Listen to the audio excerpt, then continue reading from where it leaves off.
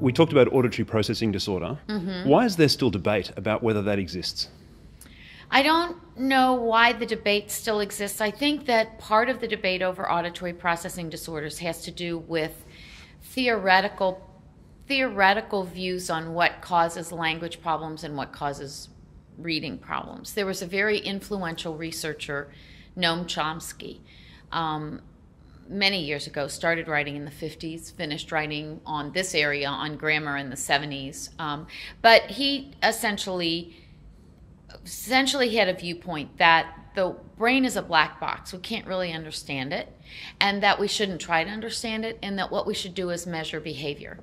And so rather than try to understand what might be going on inside the brain, which would be an auditory processing disorder, let's say, that might be a factor in reading or language problems, he said, let's just measure reading and language problems, or specifically, let's measure language problems, and let's teach what's missing.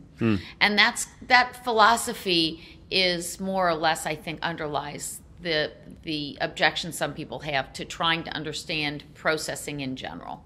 So is there a general move towards acceptance? I think there is in the mainstream, yes. I think that neuroscience has taken over in terms of our viewpoint of learning and understanding that we can actually get into that black box, and that getting into the black box might actually lead to more effective and more efficient interventions. And once you see something be more efficient, the people who are still concerned and arguing against it are going to gradually change. Now, you talked about auditory training. Can you elaborate on what auditory training is?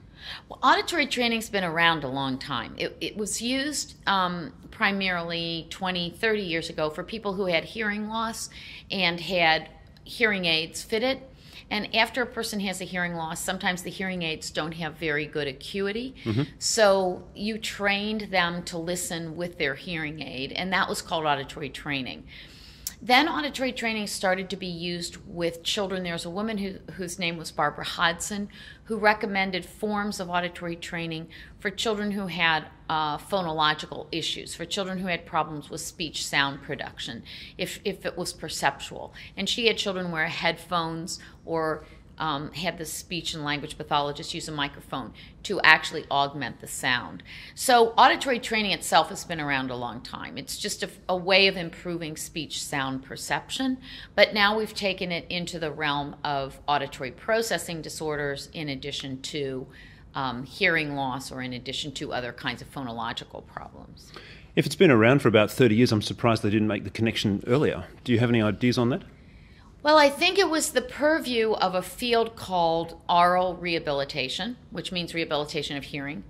And so that's not a large field, and there weren't a lot of people who knew about it or even had heard about it. It wasn't something that was ever popularized in any way. So I think you have concepts of ideas of ways to work on problems that were used in universities, used in hearing clinics, but not used much beyond that. And now it's being expanded because auditory processing disorders are being diagnosed in a much wider group of children.